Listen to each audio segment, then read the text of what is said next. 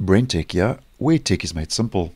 Just another video to give you a quick heads up that if you are still using Windows 8.1, that the operating system will reach end of support on the 10th of January 2023, and this means that you have got just under 2 months before the operating system reaches its end of life.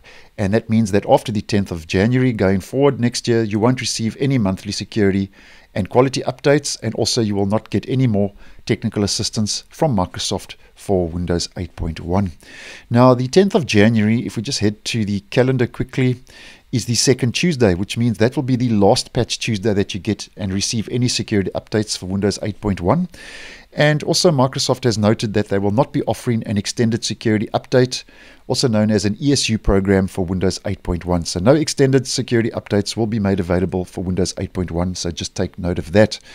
Now, if you are still running a device with Windows 8.1, you most probably would have started to see the end of support warnings being displayed in the operating system, as I have been posting on over the last month or two. And that's obviously Microsoft trying to get your attention to move on to a newer version of Windows. Now, there are 3 options available for using a supported version of Windows after the 10th of January if you are still running a device with Windows 8.1.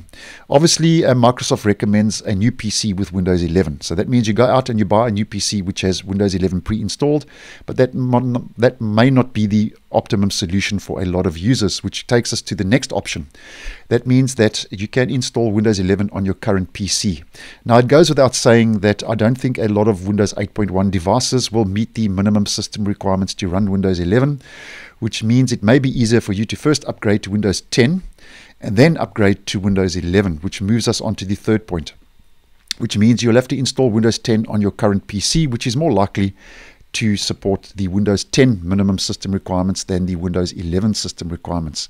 Now, as I have mentioned previously, Windows 10 is still available and will be supported until the 14th of October in 2025, and I personally don't think that Microsoft will end support for Windows 10 in 2025, but nonetheless, if your PC does meet the minimum system requirements for Windows 10, which it most probably will if you are still running Windows 8.1, you can then purchase and download a full version of Windows 10 Home or Pro, and you can also check if your retailer still has a copy of Windows 10 for sale. So the upgrade from Windows 8.1 to Windows 10 will not be a free upgrade.